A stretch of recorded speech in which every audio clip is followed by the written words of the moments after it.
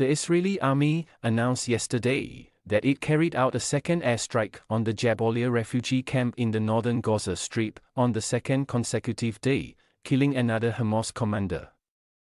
According to the Gaza Health Ministry, the airstrikes also killed at least 195 people and injured hundreds, prompting the United Nations to speak out.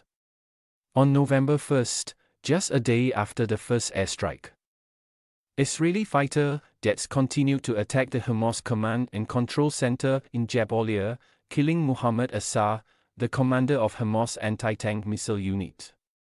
The previous attack killed Ibrahim Biori, who directed the Israeli attack on October 7. The Israeli Defense Forces refused to disclose the type of weapon used in the Jabalia camp raid, but experts believe that based on the bomb crater at the scene, JDAM-guided bombs were likely dropped here. And statement. The Israeli airstrikes on 2 consecutive days, October 31 and November 1, targeting the Jabalia refugee camp, have killed and injured hundreds. Hamas said at least 195 Palestinians were killed in the Israeli attacks on the camp, with 120 still missing under the rubble. In addition, at least 777 others were injured.